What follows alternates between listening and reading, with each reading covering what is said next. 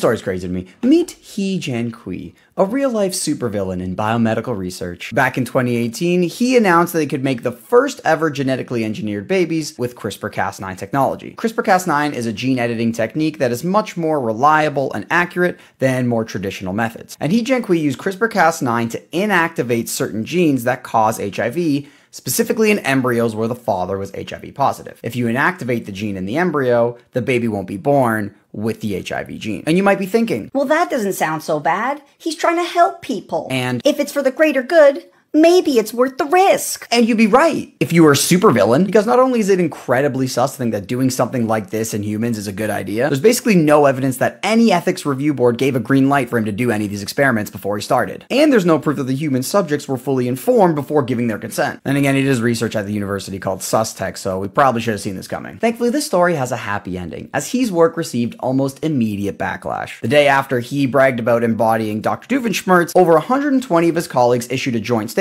calling him insane and unethical. Even Jennifer Doudna, one of the Nobel Prize-winning scientists who created CRISPR, said that he was a dumb, ugly idiot. So thank God for the rest of the scientific community for cyberbullying the hell out of this guy. Oh, and thank the Chinese authorities for putting this man in jail for a few years. He's out now, but I'm sure everyone still hates him.